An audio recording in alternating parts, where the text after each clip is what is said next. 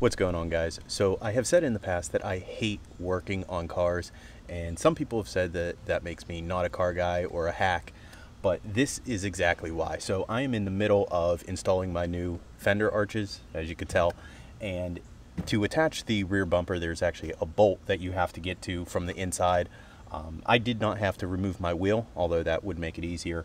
However, in removing this bolt, it actually sheared off, and not only did it shear off, the rest of the bolt is in the weld nut that's on the inside of the bumper. I'll show you that. I'll try to get you a close-up.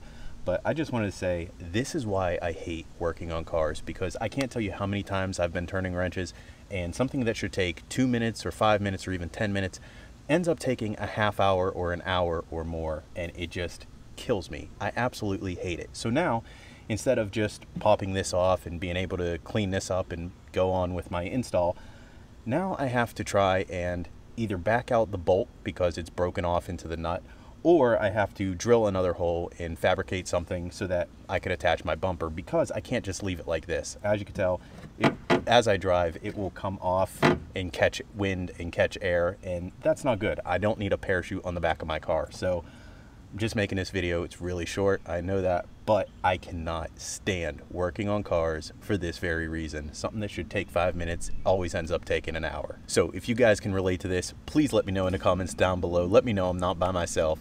But with that being said, I hope you enjoyed this video, and I'll catch you guys next time.